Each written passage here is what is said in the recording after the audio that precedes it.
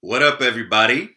Happy Halloween. Since it is Halloween, you know what perennial issue we have to discuss today. Nope, not fun and games, not horror movies or TV shows, not zombie movies or vampire movies or trick or treating or costume part. Well, actually, it does pertain to costumes. You guessed it, cultural appropriation. In a nutshell, I think that cultural appropriation is a real phenomenon. And I think that when it does occur, it's worthy of criticism, even condemnation. But I don't think that a lot of the folks who are most concerned with it necessarily have the right conceptual perception of it or the right approach to it. A lot of folks seem to think that anytime a person, looking at it in the context of Halloween-related controversies, a lot of folks seem to think that anytime someone wears a costume that depicts people from a different cultural background, right off the bat, that qualifies as cultural appropriation. I have a somewhat different take on it. I think that a lot of Halloween costumes that are perceived as offensive actually are inherently offensive, but not necessarily because they appropriate anything. Now, what is the dictionary definition of the word appropriate, used as a verb? Let's see. Yes, appropriate. To take, especially without authority. That's according to this old Oxford Desk Dictionary that I got as a gift years ago. So if we understand the word appropriate in that sense, again used as a verb, it seems that appropriation in a cultural context would have to involve taking elements of a different culture that is not one's own and claiming those elements as one's own, whether implicitly or explicitly. Last summer, you may have heard me declare that I don't think Justin Timberlake in particular is guilty of cultural appropriation. Why? Well, although he is a white guy who performs black music, I wouldn't say that based on his musical content, his lyrical content, the instrumentals, any aspect of the actual music itself, or of his style and the way he performs it, or the way he carries himself in public, I don't think that he is trying to send a message that that culture is his own. I think that he knows he's performing black music, mainly R&B. I think his fans know it.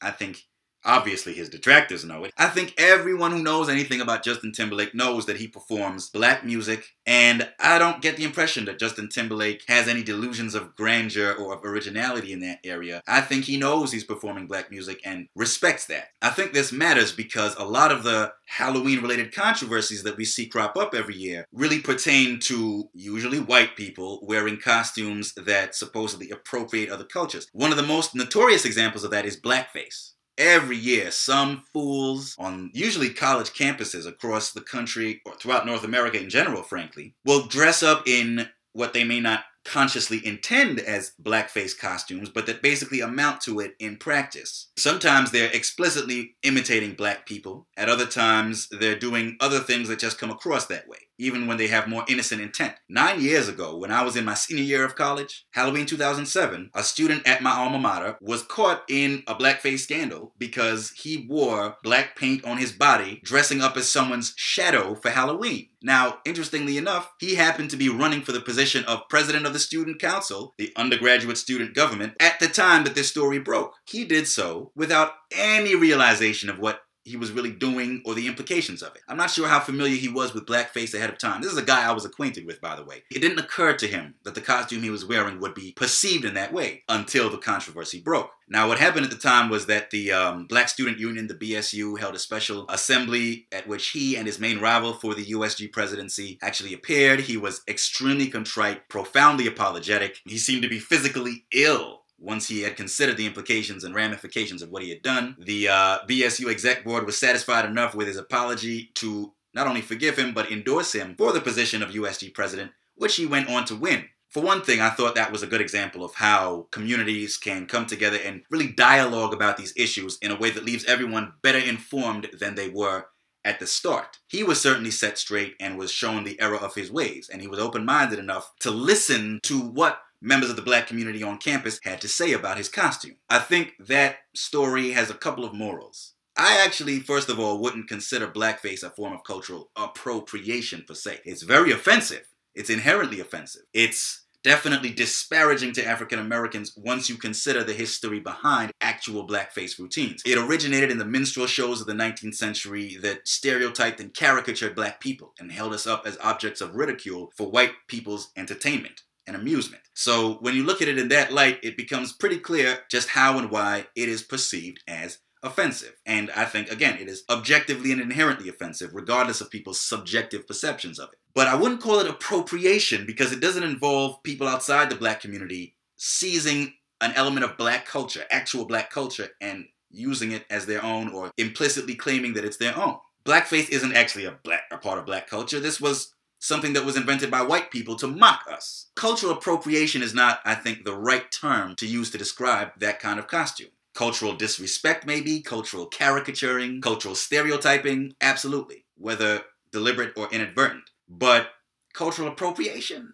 not so much. Another moral of the story is that I think when these issues arise, dialogue is the right way to deal with them, like it was dealt with on my campus 9 years ago. Now, I'm not saying that particularly black folks shouldn't be offended when we see these costumes. I'm not saying we shouldn't speak out against them. I'm not one of those folks who are constantly whining about political correctness. I think people who are fed up with political correctness have a certain point. I can understand where they're coming from, but at the same time, there are a lot of, I like to call them paroxysms of outrage that erupt over incidents like the wearing of blackface outfits that are actually justified. Some of these complaints of offensiveness or what have you actually have merit.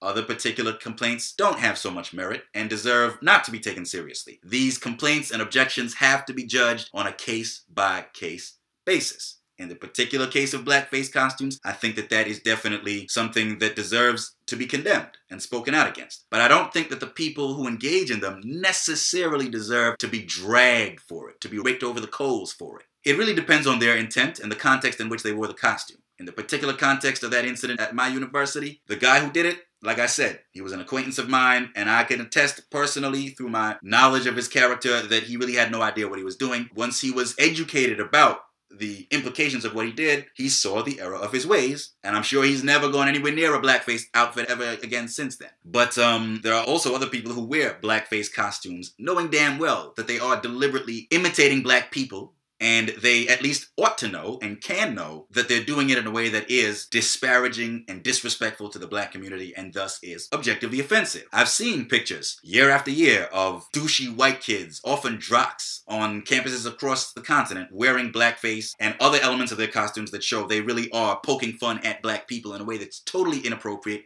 for which there's no excuse or justification. And then there are other situations that are sometimes misunderstood. I think it was either last year or the year before, there was a blackface controversy at, I think, UCLA. That turned out to be a case where the costume was misinterpreted as a blackface costume. You had some folks dressing up as minors, and they smeared brown or dark face paint on their faces, not covering their entire skin, but just representing stains. They were actually dressing as minors, and the idea was that the face paint on their faces represented mud and dirt and soot, like the kind that cakes minors' bodies when they're doing their work underground. But that was misinterpreted as blackface, when in fact it really wasn't that. That's another example of why it's important to maintain a fluid and open-minded discourse about these issues and judge the incidents on a case-by-case basis. Not every situation that initially appears to be an example of racism actually turns out to be that in the end. Finally, I don't know if I could really address this issue without addressing the issue of free speech. Those of you who are familiar with my commentary, and if you're not, I strongly recommend you look through my archive of YouTube videos. I'm a big defender of free speech. Even in cases where people are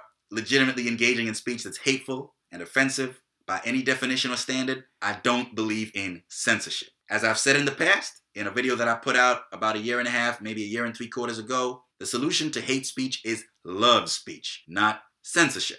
You're not actually going to change people's prejudices and innermost thoughts and beliefs and attitudes by beating them over the head with a message of political correctness or sensitivity or tolerance or diversity anyway, and you're certainly not going to do it by using the power of the law or of central authorities like university administrations to drive this speech out of the collective vocabulary. All you're going to succeed in doing is drive the speech underground, drive the speakers into ideological echo chambers where they're only surrounded by like-minded people, and so their prejudices are only reinforced and strengthened. And you're only going to make them look like martyrs or perceive themselves as martyrs. And they'll be able to win more sympathy and win hearts and minds and converts to their noxious causes because you allow them to portray themselves as martyrs. So the way, in my view, to deal with these issues is not to punish them, not to punish the wearing of offensive Halloween costumes and things of that nature, but to educate people, to try to reason with people, and where necessary, to condemn them, to protest, to speak out, but not to censor.